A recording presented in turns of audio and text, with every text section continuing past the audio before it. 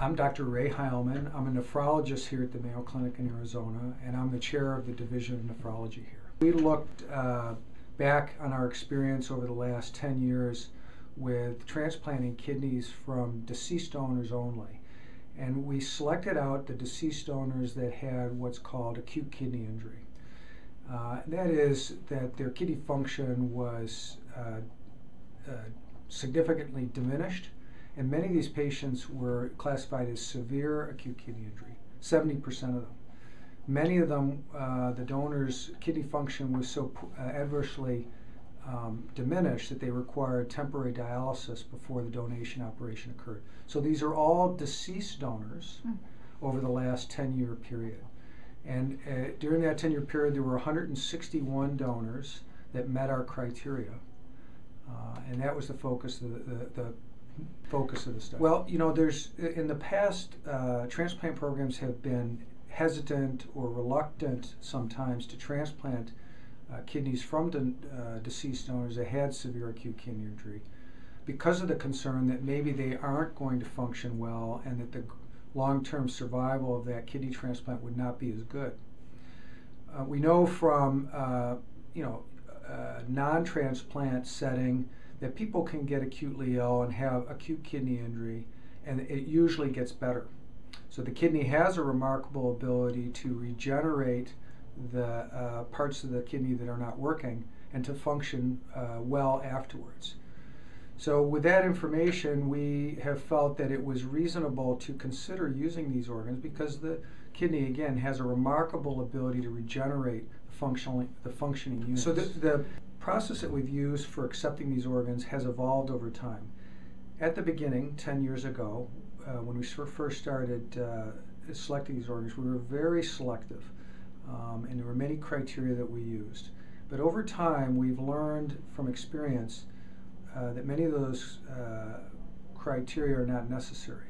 And our criteria in the last 2 years has been that that the biopsy of the kidney, so we do a biopsy of the kidney before we do the transplant, and that's examined by a nephropathologist, by experienced pathologists, along with the surgeon and one of the nephrologists. And we make sure that it doesn't show a lot of chronic changes or scarring, and that it looks viable. There's a condition called cortical necrosis, which would be an irreversible lesion, and if that's present, we discard those kidneys. Fortunately, that's not very common. We also have, many of these kidneys have used what's called pulsatile pumping. And that's a device that the organ is stored on for a number of hours, and it has a mechanical pump that pumps preservation fluid through the organ. And there are certain characteristics of that, physical characteristics of the pumping that will have indicated to us that the organ has good viability. So those are the main criteria we use now. Well, there's many different processes that result in brain death before a person becomes a donor, and there are many sad stories that we hear.